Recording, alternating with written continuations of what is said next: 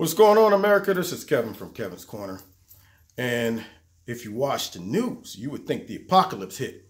Zombies are running around. The grid went down. You know, I guess we got to go offline.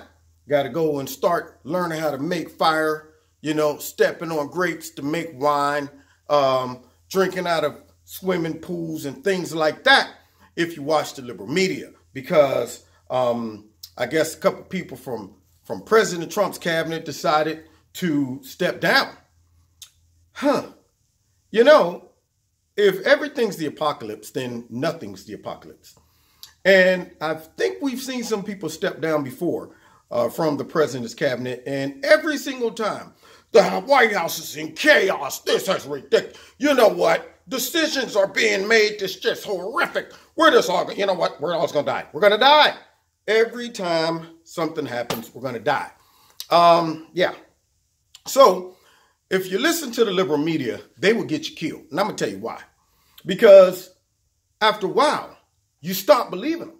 So if something really did happen, you would be like, man, whatever, man. Oh, yeah, you know what? We're about to be under attack from North Korea, Russia, and China.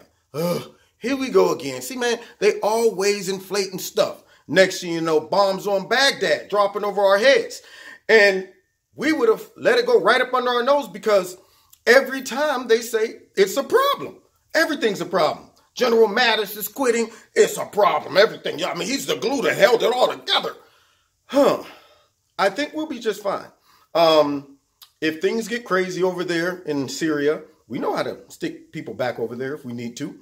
I would think that soldiers would like to come home too. I would hate to be on a job that's a never-ending gig. They just stick me out somewhere and say, we're sending you out there forever. I am an American citizen. I think maybe I can come back and just chill sometime and let some of the people who actually live there handle it. You kind of got to look at it this way.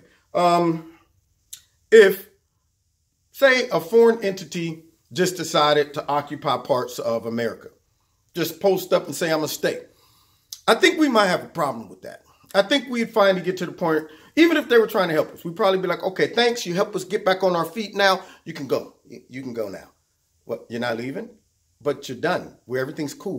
We're getting it together now. We'll call you though. We'll call you if we need you. See, and so I think right now the liberal media and the Democrats are disingenuous because a while ago they were whining about getting us all out of the Middle East and all of those things when Obama was in power. But now all of a sudden Trump decides to do it, which he talked about on the campaign, and it's a crisis. Yep, the sky is falling right now.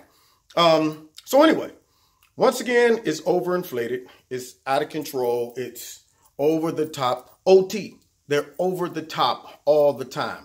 It's always a crisis. So anyway, we'll get through this one as well, everyone. So calm down, simmer down, as they would say. Simmer down there, boy. Simmer down there, boy. All right.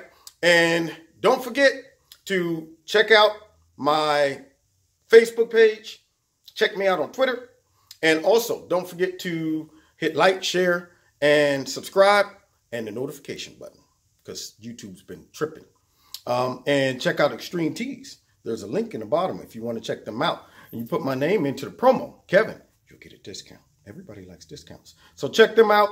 And if you want to donate to Kevin's Corner, you can do that as well. And I'm going to go outside and look for some bombs. Make sure we ain't under attack and zombies and stuff running around, according to them.